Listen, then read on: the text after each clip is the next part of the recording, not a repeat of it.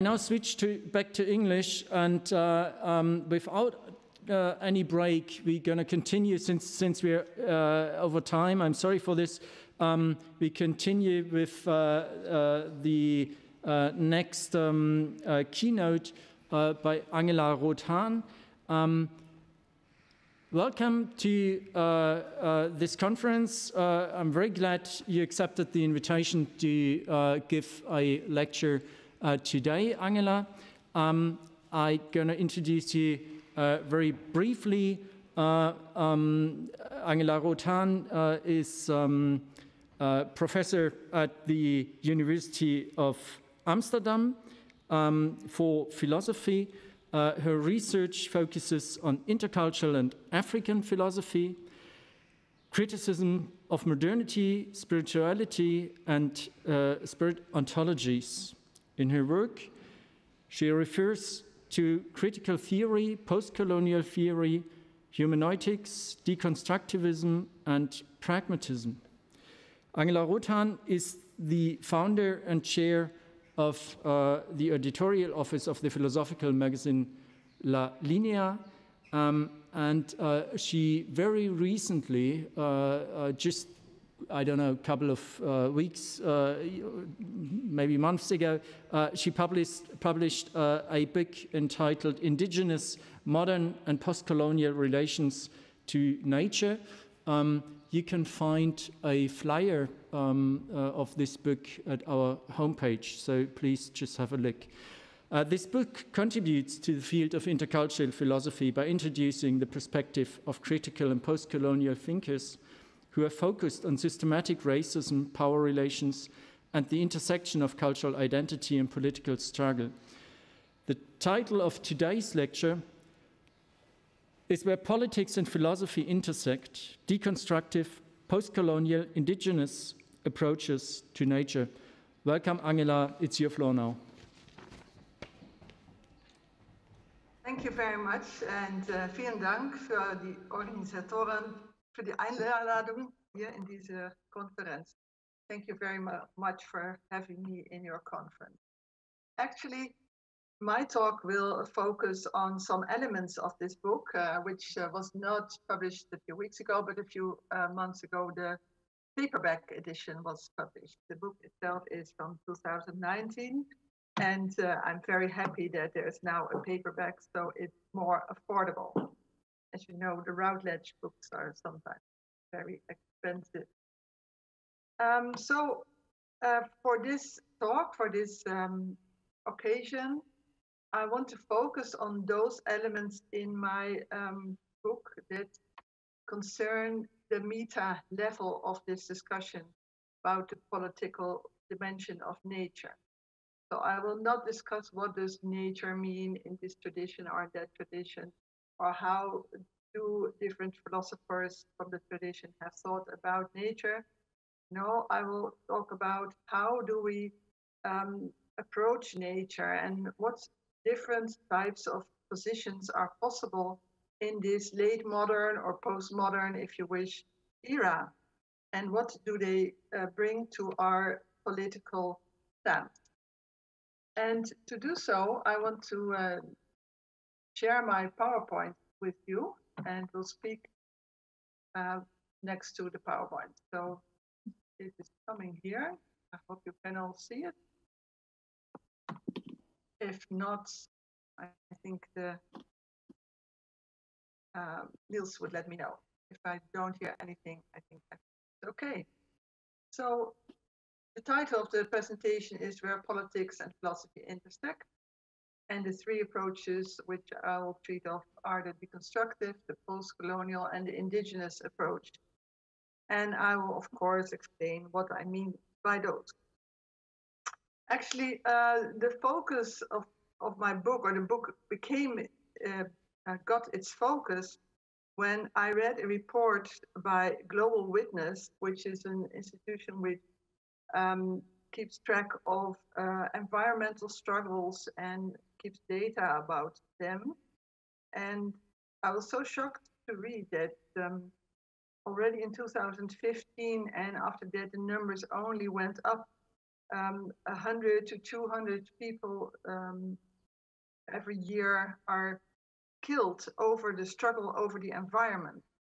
So this is if you look at it that way, that these people all over the world in different places, in different contexts, are murdered because of their struggle for the environment, you could say that this is the most silent war happening in our days. And a large portion of these people being killed are part of indigenous peoples. In 2015, it were 40%. I don't know what it's now. So what is the aim of this talk? So with this silent war, so to speak, in the background, I will look with you at the question, what do these different approaches which we can have over against the problem, so to speak, of the climate, of environmental issues, the big global crisis of our ecology. How do these different approaches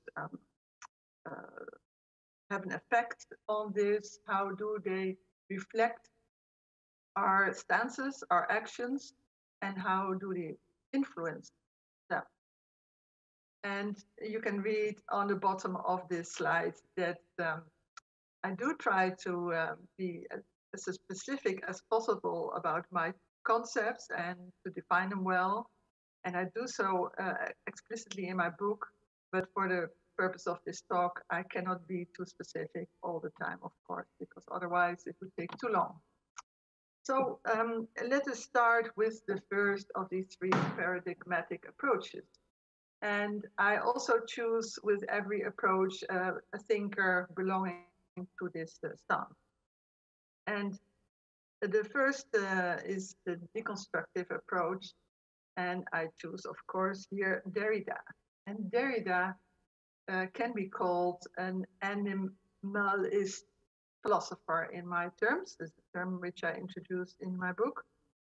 And that is because he has written a famous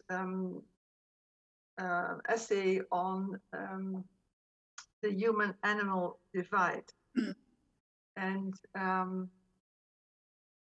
in this essay, the most important thing is that he speaks about the animal watching us. I will go into this more later in my talk, but first I want to present the three positions.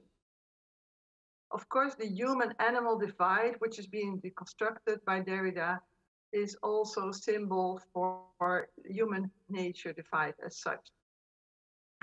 The second one, which I call the postcolonial approach, here I choose James Murrumbidgee as the paradigmatic author, so to speak. He's not a philosopher, he's a climate expert for the UN, for Africa. And he has written several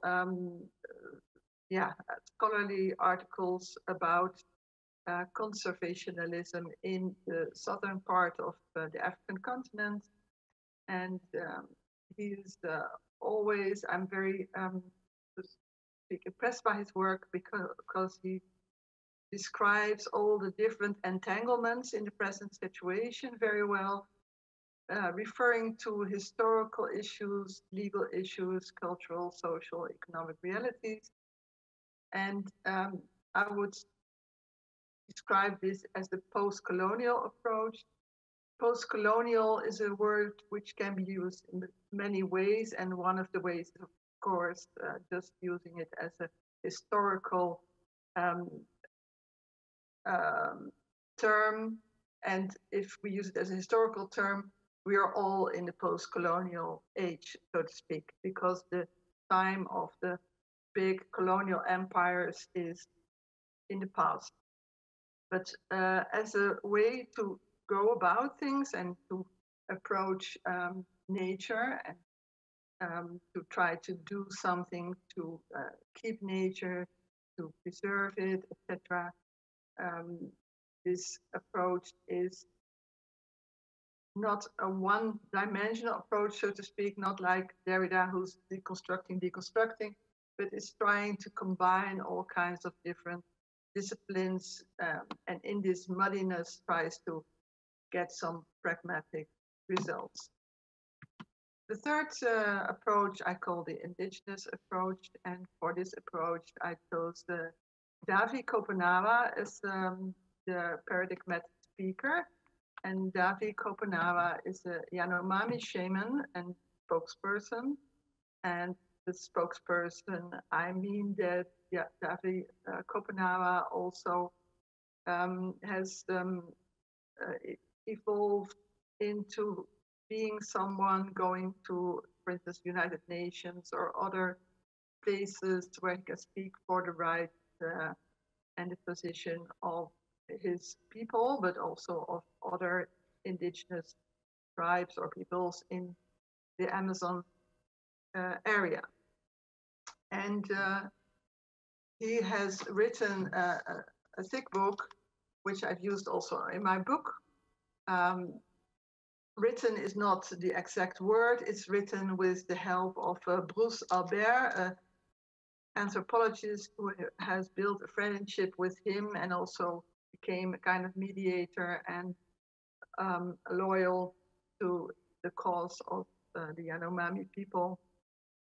And he has held these interviews over the years with him on his request and turned them into this book, The Falling Sky, called Words of a Yanomami Shaman, and the English version came out in 2013. So these are the three positions. And for the indigenous approach, I would say I would choose the words of Kopenawa, who says, leaving the forest is a danger to humans.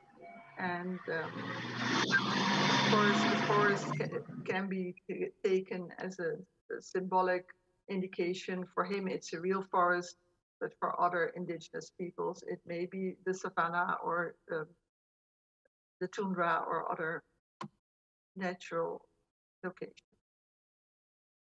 Okay, let's say some more about the deconstructive approach.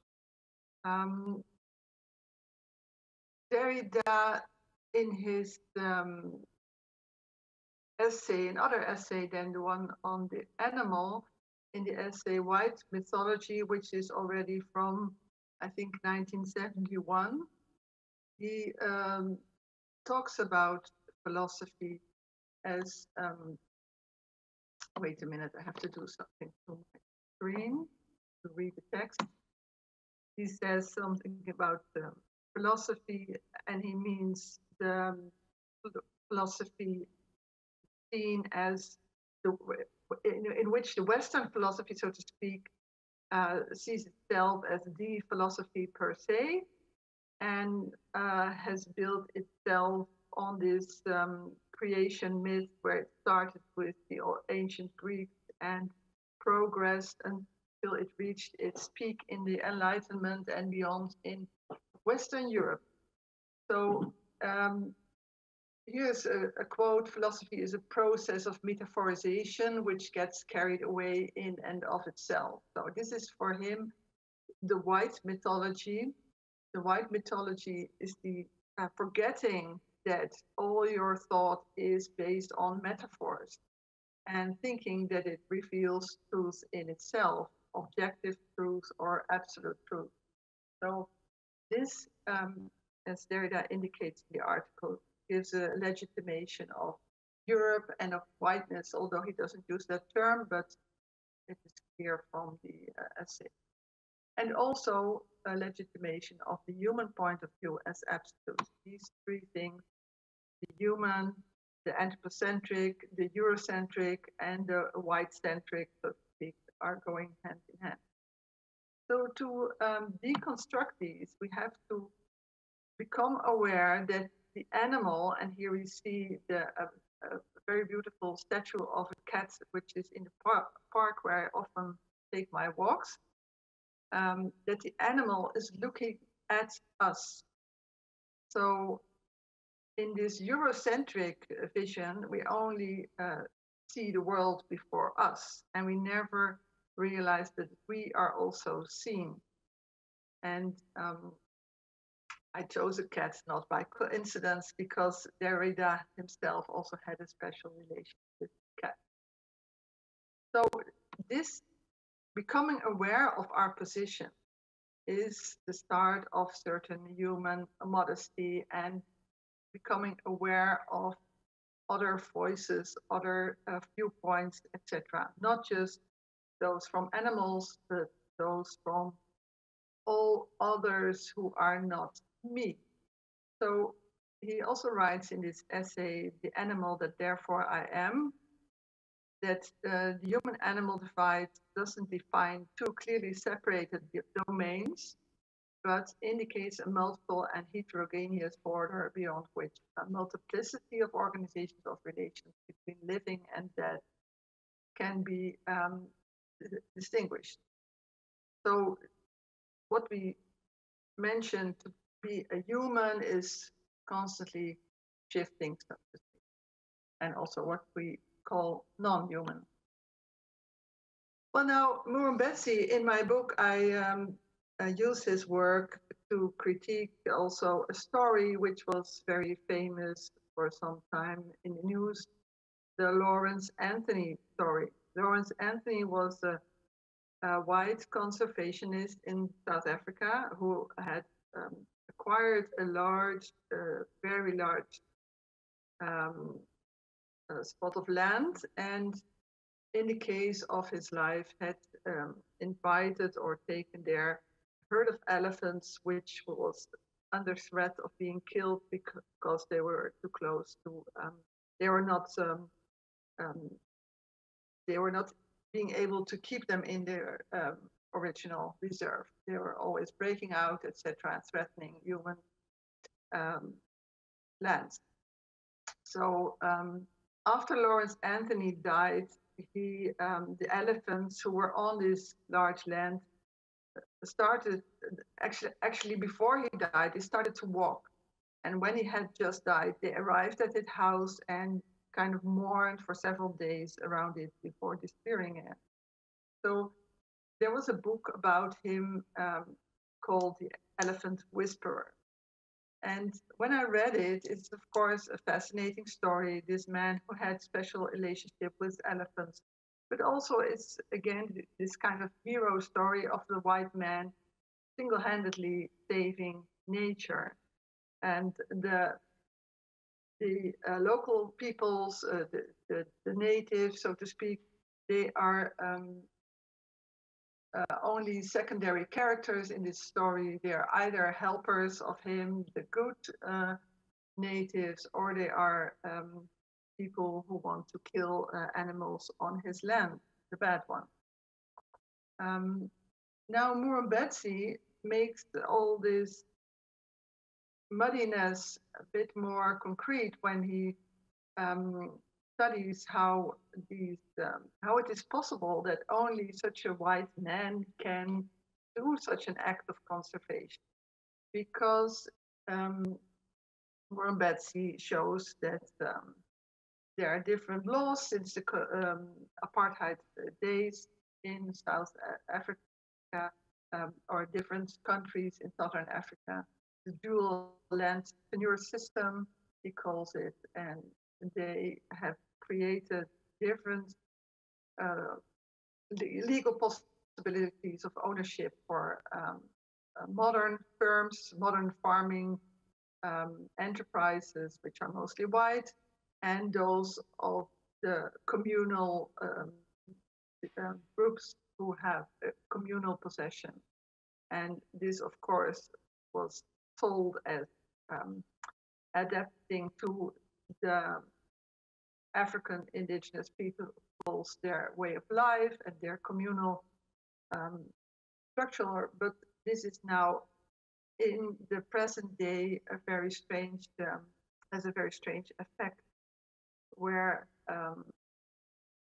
the choices being made in issues such as conservation are much more limited for people from these black communities than for the whites or others who have modern enterprise. Now then, let us go to Davi Kopenawa, and here I have quoted extensively because I think that many people of you may not know his work. And of course, his voice is the voice most unheard of in philosophy. Let me just read these quotes, and I think you will understand most of the non-Western words, but I will give brief synonyms for them. What the white people call nature is Vrije, the forest land, but also its image, which can only be seen by the shaman, the spirit of the forest. It is thanks to this image that the trees are alive. For us, the Hapiri are the true owners of nature. So Hapiri is a word which is used for something which we would call spirit, but it's different than a spirit in the Western tradition, because the Hapiri can also be talked about in very imaginative ways, like dancing, bearing feathers, etc. And in some of the languages of the Yanomami peoples, Hapiri may also mean the shamans themselves. Second quote, what white people refer to as environment is what remains of the forest and land that were hurt by their machine.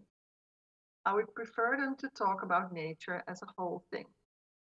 So to my students, I say this book by Davi Kopenawa is a philosophy book because it criticizes concepts and places these concepts in critical, theoretical approaches. So when he talks about white language, he says nature is such a good word, and ecology is a good word because they are holistic words, but environment is a word he uses for the situation where we already see nature as separate from us, as something out there, and not as something which we are part of as human beings and what we are responsible for. So when we not listen to the Hapiri are friendly to the forest because it belongs to them and makes them happy. The white people, they find nature beautiful without knowing why. On the contrary, we know that what they call nature is the forest as well as the Hapiri that live in it. Omama created their houses and paths there. Omama is the great creator. He wanted us to protect them. If the white people ravage the forest and destroy its hills and mountains, the Hapiri will lose their homes. Furious, they will flee far away from our land, and human beings will remain there at the mercy of all ill. This is the danger of leaving the forest. Now, what knowledge are we talking here about, and by whom? Since the beginning of time, Omama has been the center of what the white people call ecology. It's true. Long before these words existed among them and they started to speak about them so much, they were already in us, though we did not name them in the same way. For the shamans, there have always been words that came from the spirit to defend the forest. If we had books like they do, the white people would see how old these words are. So this is also a very interesting quote. This quote also challenges the idea that philosophy, thinking critically about our reality, or the reality of which we are part, or of which we have to become a part, or whatever, that this thinking about it, this philosophical or theoretical activity, is not only the activity that is done in written words. So oral cultures can be philosophical as well. Here, Kopenawa also challenges a very common prejudice. Now, let us come to a recapitulation. I tried to make my lecture not too long. We are already running out in the program, but I also think it's nice to keep some time for discussion because I'm very curious about how you think about these issues too. So what are the issues and how to go about them? The deconstructive approach by Derrida is concerned with a specific intersection of philosophy and politics. That was the title of my talk, where politics and philosophy intersect. Derrida is concerned with the politics of words. And you could see his approach as one which is kind of within the white culture, although he's not completely part of white culture, having been born in Algeria in an Arabic culture as a Jew, etc. So, but by going to France, studying there, building a career there, and later in the United States, he has become part of the white philosophers, so to speak. The Western philosophers, maybe I should say that better. Maybe he's not a white philosopher. But he tries to change things from the inside. He's not destructing philosophy as Western philosophy, but deconstructing it, showing the cracks, showing where it is weak, where it is not consistent, where it is ideological, and leaves these things in the open for whatever may happen with it. So this is this dismantling of the white pathology. The postcolonial approach by Mumbetsi is concerned with the politics of structures and institutions. So he is very pragmatic, realist. We have these laws, we have these economical systems where we are dependent on, etc. We are in a globalized world. So he's not ideological in a detached way, but trying to be realist and trying to repair things in such a way that life for the original peoples who live in the land, or also the immigrants, for everybody, so to speak, can become better, and that we find more just ways to deal with nature and what is left of it. And the third approach, the one by Kopenhagen, is concerned with, and that is a term which I give to it. Of course, I did it also with the other approaches. I would call it politics of epistemology. It is about who has the right to speak, who has the right to say that their knowledge, is true knowledge, is valid knowledge. Of course, we are all epistemologists since the Enlightenment, and since, I mean, now we, not human beings, but we as part of this type of conference, of this type of Europe-based discourse, we are all followers of Kant, in a sense, who decided that it was important to decide what is valid knowledge and what is not valid knowledge. And as you may know, Kant was not only the writer of the three critiques, but also of the little essay where he, the Träume eines Geistersehers, or Dreams of a Spirit Seer, where he denounces spiritual knowledge as, well, not interesting for a scholar, not interesting for people who seek valid knowledge. So this is important to know, that in the same time that this system of epistemologically based belief in science and in scholarly knowledge was built, at the same time spirit knowledge and spirit ontologies were banned from the European discourse. Now, let's take a final look, so to speak, on these intersections between politics and philosophy. And of course, words change. When we speak about nature, when we speak about equality, etc., words are not always meaning the same thing. They are changing according to where we are, in what time we are, and they adapt themselves to different realities. So this is something which I hope to have drawn attention to, that we're always in a situated story. We are not able to do timeless philosophy or say things about the world which are valid for always or for everybody. The second thing, which is, I think, important in my presentation of the three approaches, is to realize that history is not a fate that decides our actions and meanings, but that our destiny is in our hands, so to speak. We have to be the makers of our own fate. And here I borrow a sentence of Karl Popper in his Open Society book. So we can only inform ourselves very well. We cannot base our actions on universal knowledge or something like that. But we will always have to make optimized choices, but we cannot know whether they are the best. Now, the question who talks is, I think, the important one to ask in a conference as this. In the end, it is about whose voices we are ready to listen to.